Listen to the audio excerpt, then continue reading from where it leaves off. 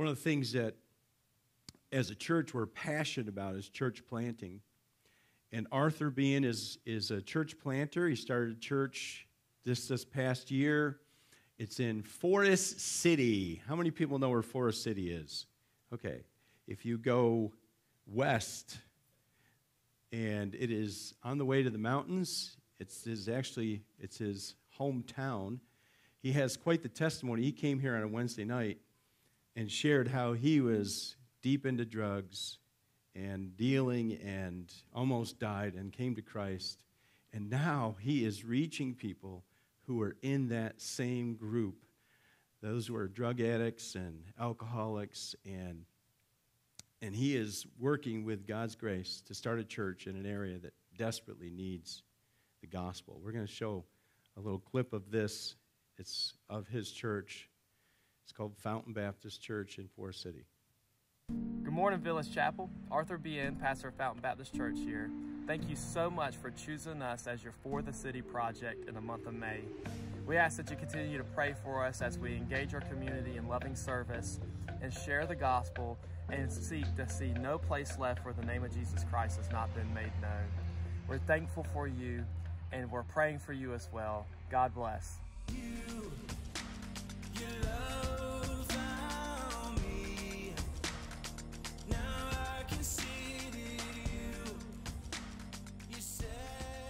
So we give, as a church, we give about $2,400 a year to them. And if you feel led to say, you know what, I want to be giving beyond that, there's ways to contact him. There's cards back on our mission board. You can pick that up and say, hey, I want to support him beyond what our church does. One of the things that my wife and I did is when he was getting ready to start his church, we were out in the mountains up there, and I called him up. I said, hey, what are you doing? It was Monday night. I said, what are you doing? He said, yeah, just hanging out with the family. I said, how about if we meet you and your wife, and we'll take you to dinner, and you show us the town. It was pretty cool. Took us around there. So maybe if you're out that way and you have his number, you could surprise him and say, hey, we want to take you out to dinner and treat you, because think about what he's doing. This is a huge undertaking. It really is. Today's message really is called Mountain Moving Faith.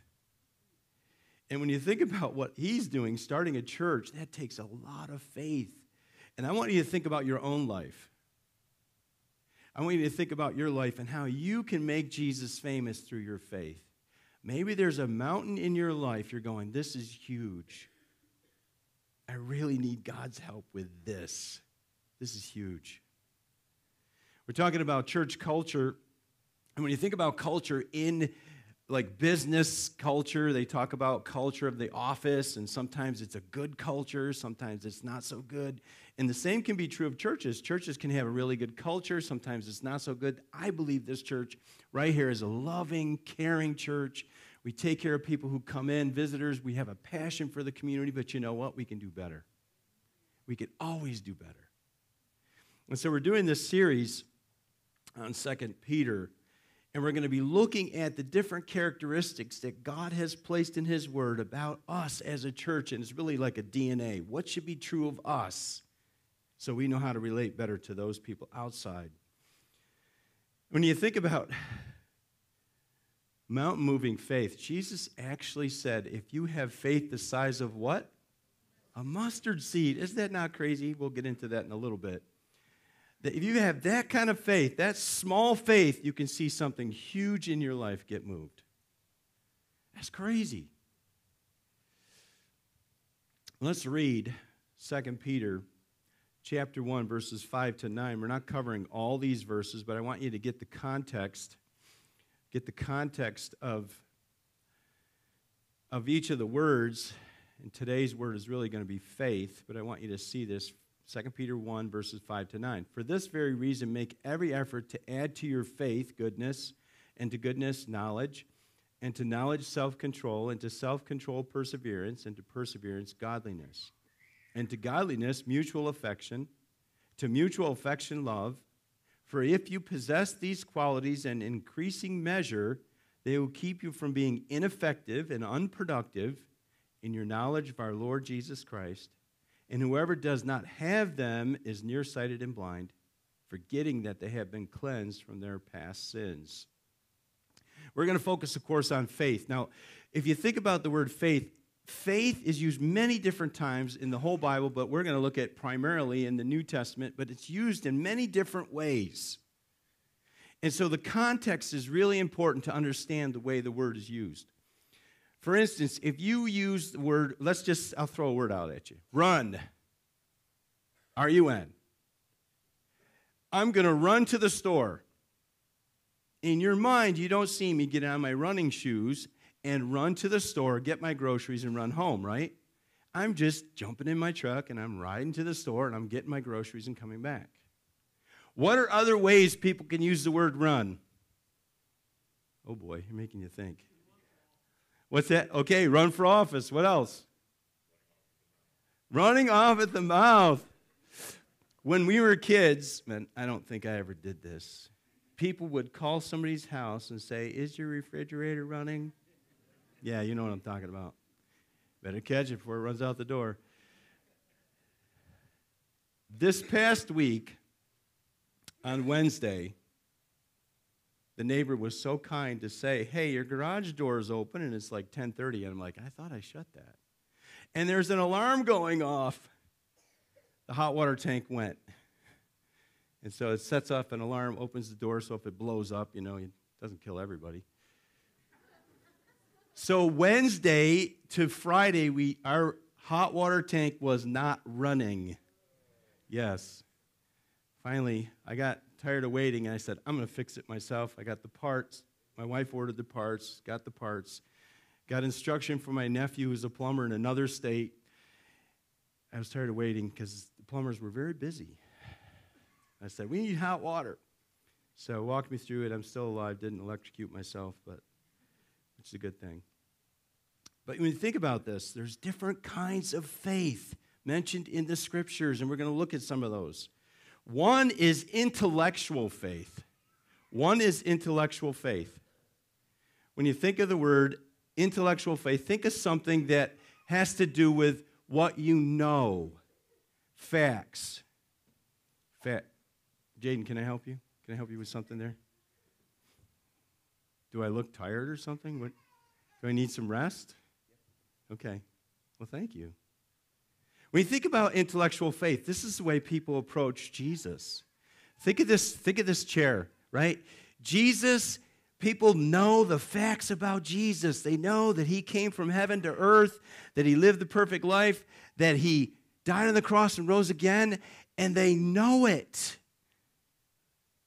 Just like I'm looking at this chair right here going, I know that could hold me up, but I'm not sure I really want to sit in that right now. And that's the way people approach Jesus. They look at it and they go, I have this knowledge of him, just like they do about George Washington or Abraham Lincoln, and it's up here. It hasn't settled in their heart. 81% of Americans say they believe in God. That's not a bad thing. That is a good thing. But that won't save them. That won't save them. Okay, who needs to silence their phone? All right, in Acts chapter 10, verses 1 and 2, it tells us about a guy named Cornelius who believed in his head about God, but it wasn't enough. Let me read this to you in Acts chapter 10, verses 1 and 2. At Caesarea, which is north of Jerusalem, quite a ways north along the Mediterranean, northern tip of the country of Israel, there was a man named Cornelius, a centurion in what was known as the Italian regiment. He was part of the Roman army. A centurion was in charge of 80 to 100 soldiers. He was part of the Italian regiment that came from Italy, and they were police keeping. They were watching over the country, making sure there weren't riots. He and all his family were devout and God-fearing. He gave generously to those in need and prayed to God regularly. Now, if he was saved, God would not have sent Peter all the way up from where he was in Joppa to Caesarea and preached the gospel to him and his family and many, many others. He had an intellectual faith that needed to become a true saving faith, but he wasn't there yet. You can read about it in Acts chapter 10. Peter went and shared the gospel with him. Listen to what James chapter 2, verse 19 says. James is challenging people who are the audience of his letter. He says, and he's mostly Jews he's writing to, you believe that there is one God, good. Even the demons believe that and shudder. There are many people all across this land that believe in God. We already saw that number, 81%. But it's not going to save them unless they put their trust in Christ. See, we need to help people understand the facts of the gospel. That has to start. It starts maybe as a little child or sometime later in their life. And then they have to take that step and trust Christ. They can't just walk around Jesus and go, oh, yeah, I believe in Jesus. You know, I know he can hold me up. Oh, it looks really good. I'm going to go to church my whole life. I'm not going to trust him. No, they actually need to go like this and trust Jesus totally to save them. Unfortunately, there are some false gospels out there that are saying, you gotta do your part, you gotta work, so they kind of hold themselves up. They don't want to totally trust Jesus. They're like, I'm going to kind of do my part and make sure that I keep myself saved. That's not a true gospel. That's not good news. Jesus said, it's finished. The work of salvation is complete. He did the whole work. And all you do is sit in the chair, trust in him alone. See, it's unfortunate that there are different gospels out there. They're saying, well, you got to clean up your life first. I remember a few weeks ago, I dressed in a suit and then took the suit, parts of the suit off to say, some people think you got to clean up your life before you come to Jesus. That's not the case. How clean do you have to be? You come as you are. The gospel in 1 Corinthians 15 is that Jesus came from heaven to earth, lived the perfect life, died on the cross, rose again, and offers that to anyone who believes. Anyone. Romans 1:16, Paul says this, for I am not ashamed of the gospel because it is the power of God that brings salvation to everyone who believes, first to the Jew, then to the Gentiles. And that word believe means to rest. Like sitting in a chair. It means to trust. Like realizing that, you know what? I can't do anything to earn my salvation. I can't do one thing. I accept what he did for me. 100%. 100%. You see, when you come to faith in Jesus, that is a game changer. When you come to true faith in Jesus, he removes the mountain of sin that's in your life. Colossians says he forgives us all our sins. All of them. Well, not some, and then you got to work to cover the rest. No, all of them, and we live in light of that. That's insane. John 14:6, Jesus was saying this to his disciples. He said, I am the way and the truth and the life. No one comes to the Father except through me. There's no other way. There's no other name. He is the only one. That's what saving faith is. Intellectual faith, you know the facts of the gospel. Saving faith is you put your total trust in Jesus to save you. In Romans 3:28, it says, for we maintain that a person is justified by faith apart from the works of the law. Apart from the works of the law. Romans 8:1 tells us that when you come to faith in Christ, there is now no condemnation. All your sins are gone. Now we live in light of that.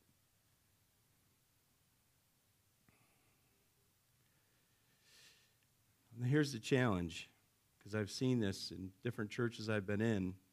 People attend church. They think because they go to church, they're a Christian, or because they were raised in a Christian home, they're a Christian. It's just like walking in a garage thinking you're a car because you went into a garage. It's not going to make you a Christian just because you came into a church. 2 Corinthians 13:5 says this. He's writing to a church that he started that gave him such a challenge, and he says to them, examine yourselves to see whether you're in the faith. Test yourselves. Do you not realize that Christ Jesus is in you? Unless, of course, you fail the test. So here's a test for you. Who are you trusting to get you into heaven? If you say, well, Jesus and what I do, that's the wrong answer. It's not Jesus plus you, or Jesus plus church, or Jesus plus my works, or Jesus plus everything else I'm doing. No, it's Jesus alone. He said no one but him can get you there. No one. It's Christ alone. Just like my shirt says. Right here. Grace alone, faith alone, Christ alone. That's it. That's amazing. That's why it's such good news. You know, saving faith is someone putting their total trust in Christ, but God doesn't want us to stop there. He doesn't. He wants us to move on. You see, salvation is a free gift, but discipleship, following Jesus, will cost you everything. Just think about that. Jesus wants us to die to self and live for him. Die daily. That's discipleship. That's being a follower. And God desires for his disciples, his followers, to be mature. And we know, if we're honest, we're works in progress. And some of you go, oh yeah, we know you are, Pastor Cad. Yeah, I am. Ask my wife.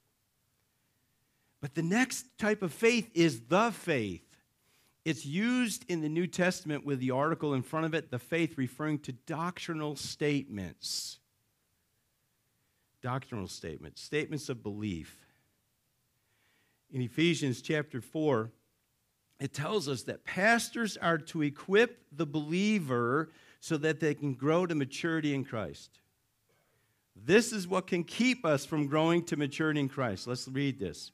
Ephesians 4, verse 14.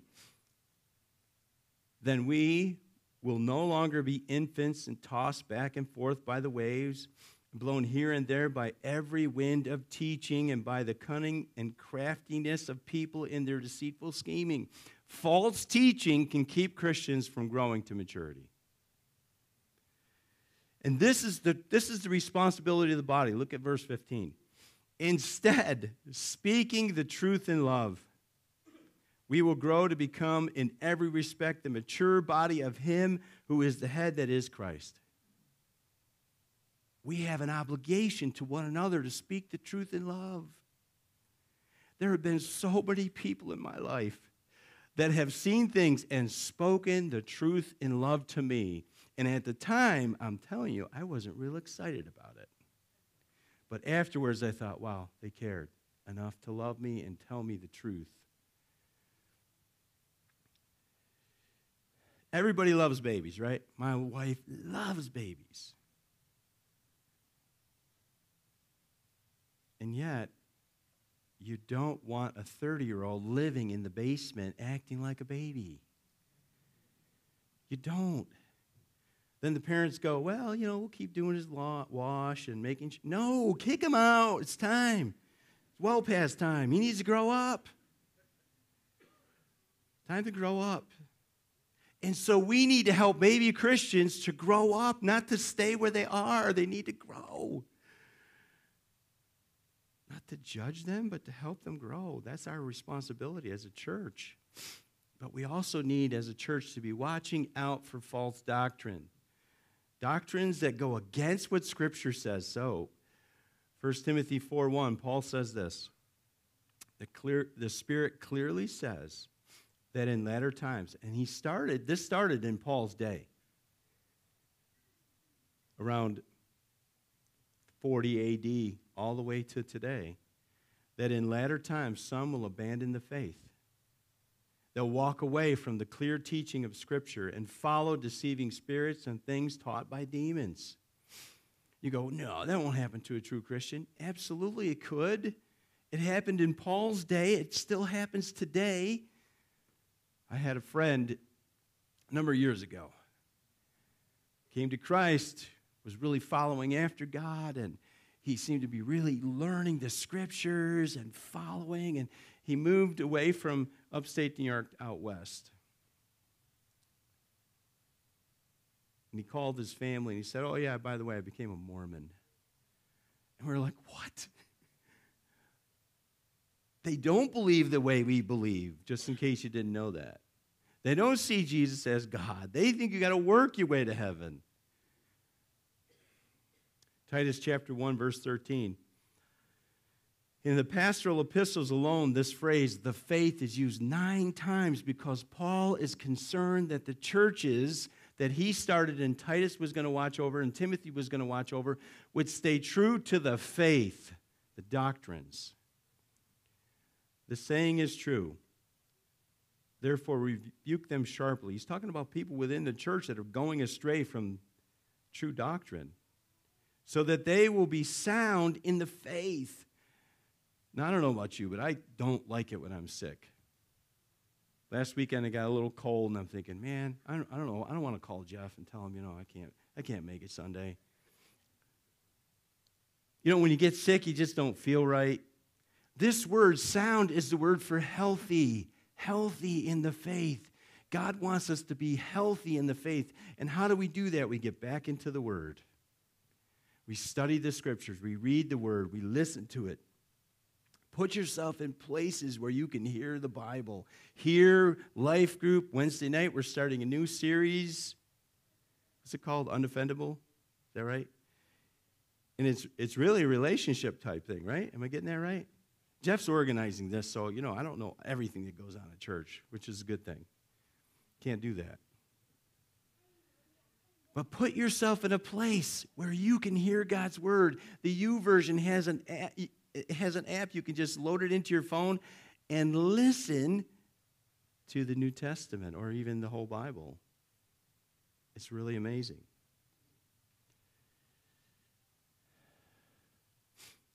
1 John chapter 2 tells us that in any church, any healthy, growing church, there's going to be different groups within the church. And he says this, I write to you, dear children, because you know the Father. There are baby Christians in our church, and that's not a bad thing. That is a good thing. It's a sign of life. But all they know is, I'm saved. My sins are forgiven. I know the Father. That's great. I write to you, fathers. Now he's talking to a different group. Because you know him who is from the beginning. These are the mature believers within a church that say, you know what? I've had major storms in my life, and God's going to see me through it because I trust him. I write to you, young men. He's referring to those who know God's word. Listen, because you are strong, the word of God lives in you, and you've overcome the evil one. The evil one sends all these false doctrines into the world, and those who are young men and women in the faith who go, no, that's not right. The Bible says this. That's not right. Here's what it says. So where are you? Where are you in this category? Are you a baby where you got a noise on one end and a mess on the other? Don't let people be always bailing you out. Figure out a way to grow, to get to maturity by reading the Word and putting yourself in a place where you're getting God's Word in your life.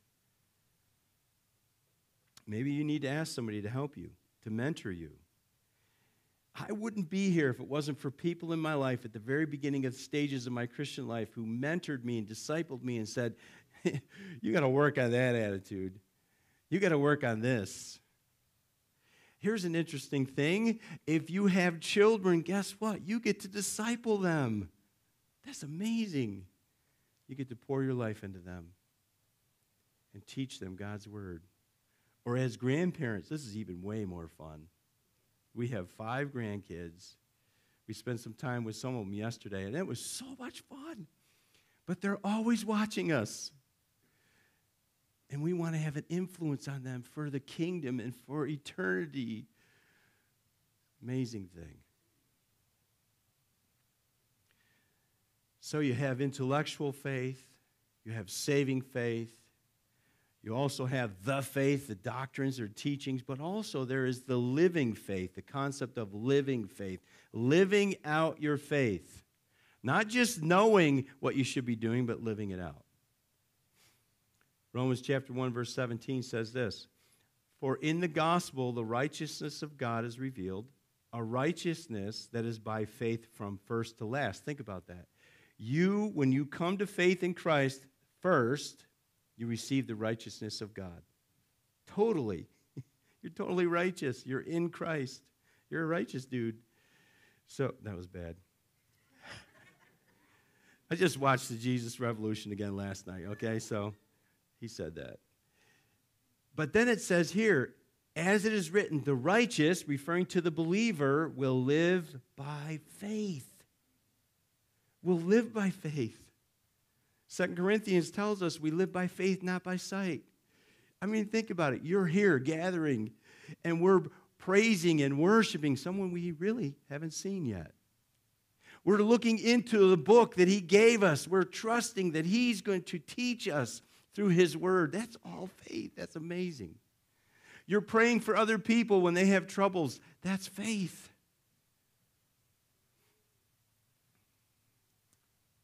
First Thessalonians chapter 1, verse 3. And by the way, in Paul's letters, he tells us what the sign of a healthy church is. It is not ABC. It's not attendance, buildings, and cash.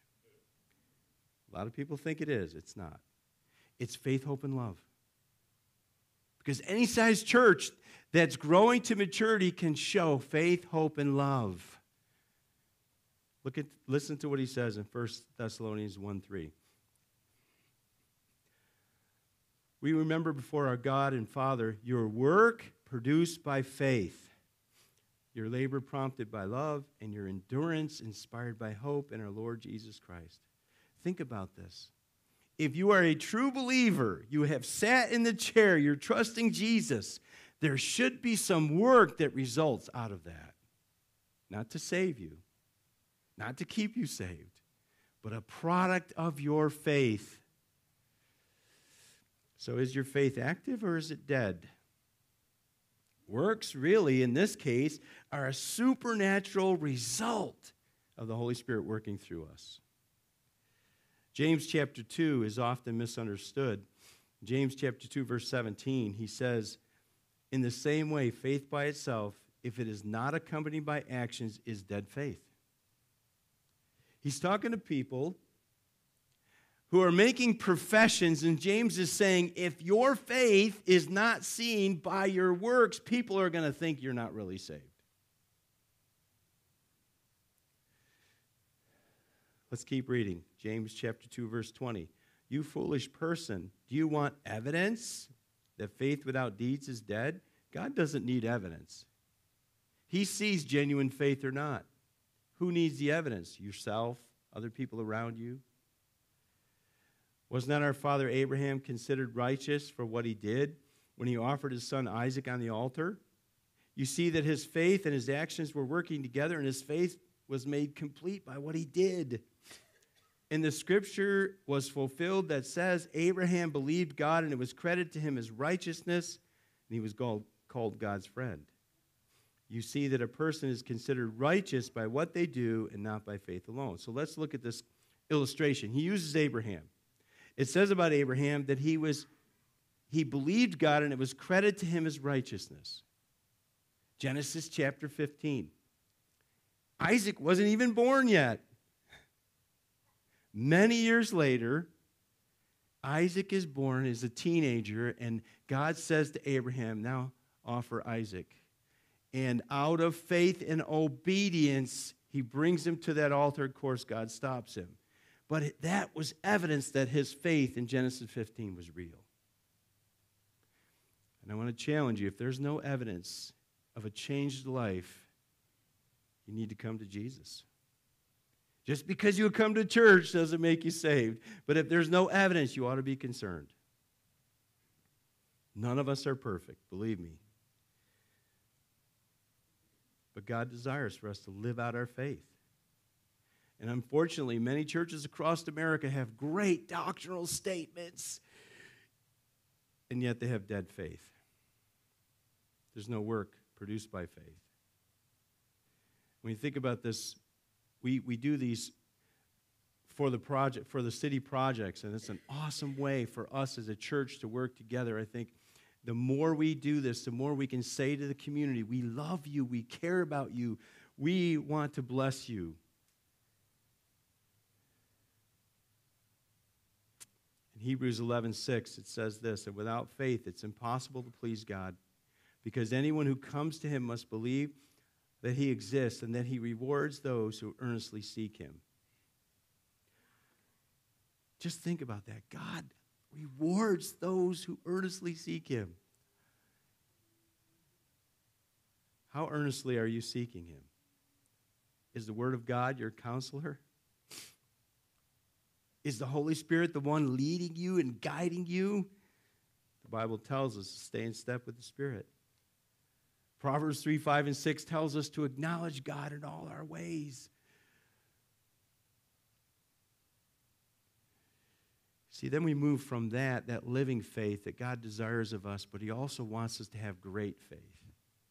And you go, well, sometimes my faith is really faltering. Sometimes my faith is really weak. I'm with you on that. The interesting thing, this is really interesting, if you study the word little faith in the Gospels, Jesus said that 5 times to his disciples. O ye of little faith, O ye of little faith, O ye of little faith. Because they didn't believe him. There are only 2 times in the Gospels that Jesus commends people for great faith. And the crazy thing is, both were foreigners. A centurion, this is another centurion, a centurion who wanted Jesus to come and heal his servant, and when Jesus started to approach, he said, look, don't come to my house. Just say the word. It'll be done. And he's like, wow, this guy has great faith. But we're going to read about a woman who was a foreigner, who Jesus intentionally goes to her town, I believe for a divine appointment, to meet her. Let's read this, Matthew chapter 15. Leaving that place, Jesus withdrew to the region of Tyre and Sidon. A Canaanite woman from that vicinity came to him. Now, the Canaanites, we know. What was the reputation of the Canaanites? What was the relationship between them and Israel? They were Israel's what? Enemies. She's crying out, Lord, Son of David, have mercy on me. My daughter is demon-possessed and suffering terribly. This is crazy. Jesus is testing her. Jesus did not answer a word. So his disciples came to him and urged him, send her away, for she keeps crying out after us. I can imagine this. They're up in this town. They're sitting at a cafe, drinking a little coffee, eating their lamb chops, and disciples are going, Jesus, this lady's crazy. She's crying after us. Send her away. He answered in verse 24, I was sent only to the lost sheep of Israel. The woman came and knelt before him. Lord, help me, she said. He replied, it is not right to take the children's bread, that's Jesus, he's the bread of life, and toss it to the dogs. That word, dog, was used of wild, ferocious dogs that would roam around, and you would have a stick to protect yourself. Wild dogs. I mean, we don't understand this. We have leash laws now. When I was a kid, there were no leash laws. And there were times I'd walk through a neighborhood and boom, a dog would go after me. I was little. Here he's referring to the idea of wild dogs. Jesus is like, are you one of those? Unbelievers, Gentiles, were seen as dogs. They were those who did not care about God and his word. Jesus said, don't give what is sacred to dogs. Don't throw your word, the word of God, to somebody who doesn't care. And he's testing her. Verse 27, yes, it is, Lord. Yes, it's true. That's true, she said. Even the dogs, and she uses a different word. She uses the word for little house dog. She's like, even the little house dogs eat the crumbs that fall from the master's table. Then Jesus said to her, woman, you have great faith. Your request is granted, and her daughter was healed at that moment.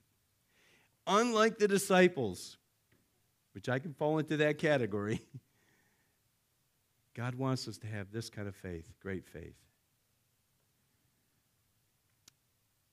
Jesus had spent time on the mountain of transfiguration.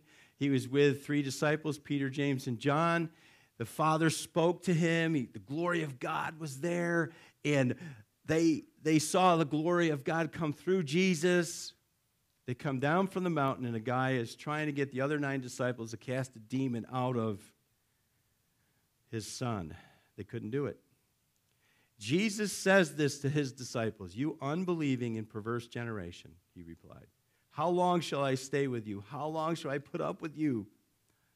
Bring the boy here to me." Jesus rebuked the demon, and it came out of the boy, and he was healed at that moment. Jesus gave his disciples authority to cast out demons. They just didn't believe. Then the disciples came to Jesus in private and asked, "Why couldn't we drive it out?" He replied, "Because you have so little faith." That word little means poverty. Their faith was bankrupt. They had no faith. Truly, I tell you, if faith is size, faith as a mustard seed or as small as a mustard seed, you can say to this mountain, "Move from here to there," and it will move. Nothing will be impossible for you. Think about it. The mustard seed in Israel was the smallest seed in Israel. Tiny. It grew to be a plant, a bush in the garden of about 10 to 12 feet. And Jesus is saying, all you need is very tiny faith in the infinite, all-powerful, all-knowing God. So what kind of faith do you have? You have a faith like the disciples? Little faith? You're like, I'm not sure God can do this. I don't know. Or are you ready for God to move mountains? Mountains in your life. What is it in your life right now? You're going, this is something that's huge in my life, and I really want God to show up. Then bring it to him. Bring it to him. You see, he wants every believer to have this kind of faith, mountain-moving faith, a little faith in the all-powerful, all-knowing God. And that's how we make Jesus famous, through our faith. Maybe you're in this situation, maybe you're listening to my voice, and you have intellectual faith. You have faith that you're looking at Jesus and you're going, I believe he is God. I believe he came to earth. I believe he lived the perfect life and died and rose again, but I'm not ready to trust him with my life. Why not? Why not surrender and give your life to him and say, Jesus, I want you to save me. Save me. Romans 10, verse 11 says this. The scripture says, whoever believes in him will not be disappointed. You won't trust in Christ and find that the chair, in a sense, collapses. He will hold you up. He will take care of you. You won't be disappointed. But if you know Christ, are you more like the disciples that you lack faith? Why not say, Lord, here's the mountain in my life. I want to trust you with that. Let's have the band come up. I want you to be thinking about your own life. What is it that God wants you to do? Let's pray together. If you don't know Christ, don't wait. Don't keep putting it off. If you understand the gospel, if you understand that it's Jesus alone and he died for you, rose again, why not call out to him and say, Lord Jesus, come into my life, forgive my sins, give me eternal life. The moment you ask, you won't be disappointed. He'll forgive all your sins. He said he'll never leave you. He'll be there with you forever. Tell someone. If you have done that, tell someone. For the believer, what's the mountain in your life? I want you to think about that. What is the mountain that you face? Maybe it's an addiction. Maybe it's a bad relationship that you're struggling with and don't even know how to handle it. Maybe it's financial debt.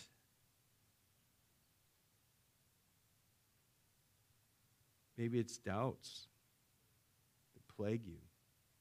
Whatever it is, whatever that mountain is, Jesus knows about it. He knows it.